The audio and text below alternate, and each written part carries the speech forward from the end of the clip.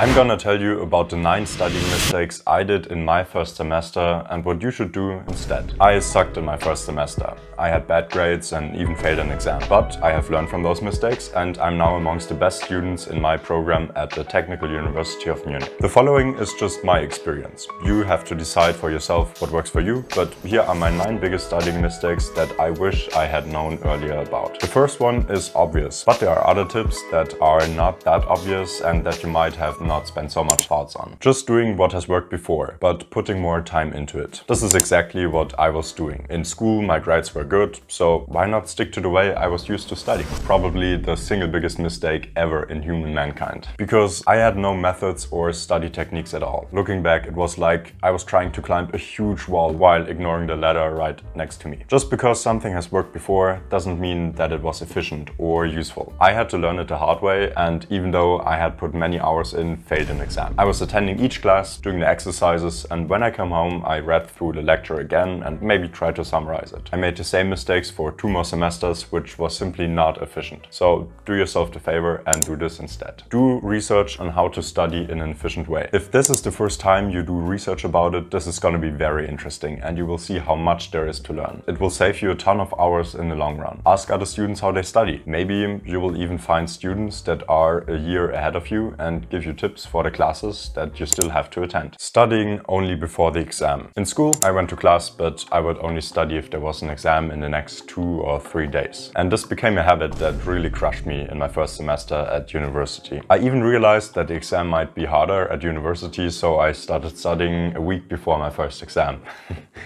So smart, right? Spoiler, this was not enough. Do this instead. Don't wait until the exams are approaching. Study continuously during the whole semester. You might think this is pointless because you will forget whatever you have studied by the time the exam takes place, but that's not exactly how it is. Think of it like playing piano. Let's say you have practiced a song, but then you went on to other songs. 6 months later, you want to play that first song again, but of course you have forgotten how to play it and you make some mistakes and are not able to play it as perfectly as you did before. But you will notice that it takes you only a little bit of time to bring it back to playing it perfectly again as you were to do it before. It's very similar with studying. When you study something in the beginning of the semester, you might not be able to retrieve the information after a while, but when you prepare for the exam, it is much easier to bring the memory of it back than studying it for the first time. Studying as early as possible will also make the exam season way more relaxing than it would be if you had to pull all-nighters for 1 month straight. Writing summaries. I used to write summaries, but not in school. You did not think that I was that organized, did you? But in the first semester at university, I started summarizing. And of course, I learned something while going through the lectures and writing everything down, but I still wasted a lot of time. I was just bluntly writing down what was written on the pages and trying to write it more concise and in small letters on a sheet of paper. And I spent so much time trying to make the summary look as good as possible. I was wasting so much time, not only because my handwriting was a mess and it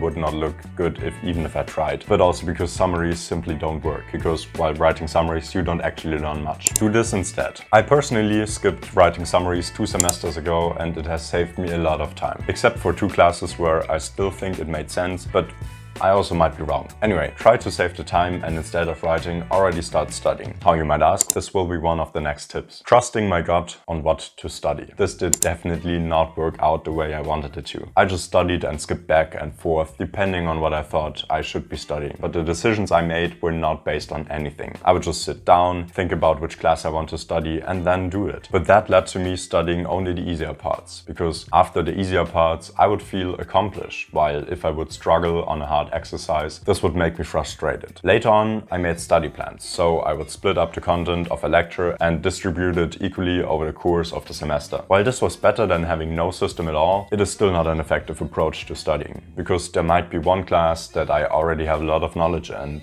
understood everything, and another one where I'm completely lost. Following my study plan, I would spend equal amounts of time for both parts, even though it might make more sense to focus only on the class where I don't know anything. So this also doesn't does not work very good. Do this instead. List all of the classes you have in the semester, then create a table for each class. In the left column of each row, write down the different topics that the class covers. I personally do everything in Notion, but you can also use an Excel spreadsheet or a sheet of paper. Whenever you review a topic, think of how good you were able to reproduce the content or how good you were able to solve the questions. Then write the date of the day when you reviewed the topic in the spreadsheet next to the topic that you reviewed. Use red if it was very hard and you did not know much. Use yellow if it was okay-ish, and green if you were able to retrieve the information very good and complete. You will do this whenever you study or review a topic, and therefore you will be able to see in which areas you lack and which topics you have not reviewed for a long time. I also write down what exact parts I was not able to reproduce or solve, so that I know even more detailed what I should pay attention to the next time. Studying whenever it feels right and expecting to study all day long. Back then,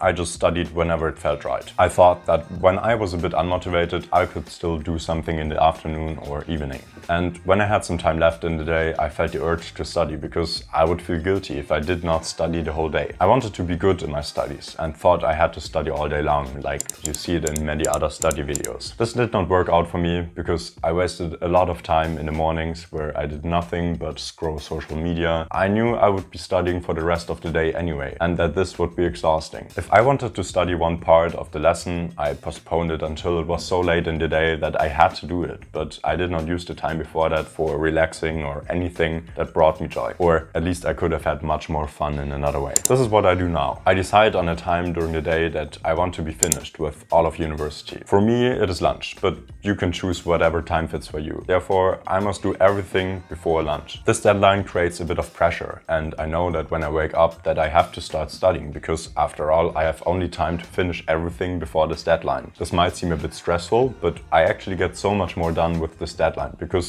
if I've only limited time to study, I have to study very efficient and don't allow for many distractions. This deadline created pressure for me to think about my study system and learn about studying techniques. While the deadline might seem like I'm giving up freedom, in reality, I get so much freedom from this. In the afternoons and evenings, every day I can do whatever I want without feeling guilty because I have already studied this day. Before I had the deadline, I was feeling guilty and had less free time. Sure, it's a bit strict, but now I have much more free time than I had ever before. Multitasking. Multitasking sounds good.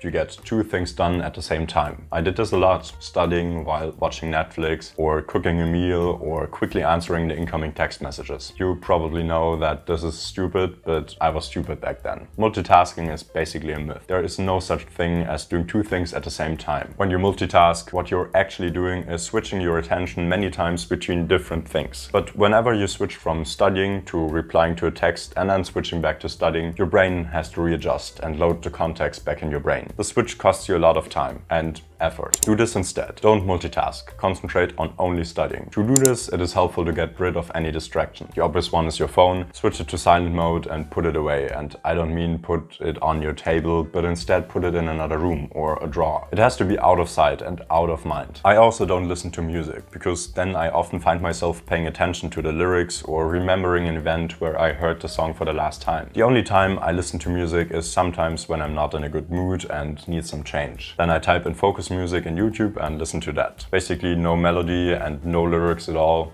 A bit boring, but that's the reason I listen to it. I also make sure to have a clean desk. Therefore, no item can trigger my mind to drift off. Of course I drift off, but at least less frequently. I also don't have anything in front of my desk that I could be distracted by. Those Pinterest posts with aesthetic desk setups and pictures in front of you might look nice, but it would not help me to focus. Doing what is easy. Passive methods. I still fall into that trap on a regular basis. Let's say I have two math exercises, one where I know I'm able to solve it and one where I know I will struggle. It is tempting to just do the simple one and feel accomplished, but you know the harder exercise would be the one you should do. The same holds true for passive studying methods. These are more easy, but are scientifically proven to bring lower results. What are passive methods? Things like reading or listening. You basically get the information from outside and don't interact with it. Do this instead. First of all, instead of choosing the easy one, choose the harder task, the one where you will struggle. Hence, remember the spreadsheet and look for the parts that were hard to solve the last time you did it. Regarding active versus passive study, studying methods, think of your brain like a muscle. If you only go for a walk, you will not do any harm, but you will also not progress that much. But if you do an intense workout, that is when your muscle will grow. While in theory, the brain is not a muscle, the same still holds true for the brain. While reading and listening to content is not necessarily bad, it is not efficient. There's also the trap of thinking that you know the content because you recognize it and understand it. But it is a completely other thing to then sit in an exam and reproduce the content without any clues that you get from outside. This is when I would ask myself after the exam why I did not know anything while sitting in an exam, but when I opened the slides of the lecture, I knew instantly what the professor wanted me to write on the question. So rely more on active studying methods, where you have to actively retrieve information. Active methods are discussions, practice tests, and exercises, as well as teaching others. The two most important keywords here are active recall and spaced repetition, which in short means that you actively retrieve information from your brain without external help, and doing this again and again after a while so that you don't forget about it and transfer it into the long-term memory. I use Anki for studying because this combines both active recall and spaced repetition. There will be more studying videos where I will explain efficient studying techniques, how to focus, avoid distractions, and more. Refusing to get help. In my first semester, I did not want others to think that I'm dumb or stupid. So when I had questions, I hesitated to ask, and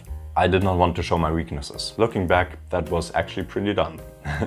Do this instead. Ask other people when you're stuck with something. I mean, you would also be happily willing to help others, so others will also be happy to help you. If you work together with others, this is a win-win for everyone. Maybe there's one time you know more and you can explain your friends something. Maybe there's another time where your friends know more than you do and they explain you something. To each person, it's now less effort than just teaching themselves everything on their own. You can also ask the professors and the tutors. Like, don't be shy. If you think about it, they literally get paid for teaching you, so ask them if you have questions. And before we come to the last mistake, which is one of the worst mistakes I made, a quick bonus tip. My friend Chichi knows how important it is to work together with other students. He made a video about how to survive the first semester. One of the biggest mistakes you can make is not to check his video out. I've linked his video in the description. But now the last mistake. Not looking for old exams. Back then, I did not listen to older students that told me how exams were and how to get good results. I did not look for old exams because after all, it felt like cheating. Do this instead. Definitely look for practice tests and old exams and ask other students what the exam will be like or if they have any tips. This is one of the most helpful information you can get, and yes, it is also about studying and learning for your future career, but the system is structured in a way that you don't get the best results if you know much, but if you're able to answer the questions in exam. I hope this was helpful. Keep growing. This is only the beginning.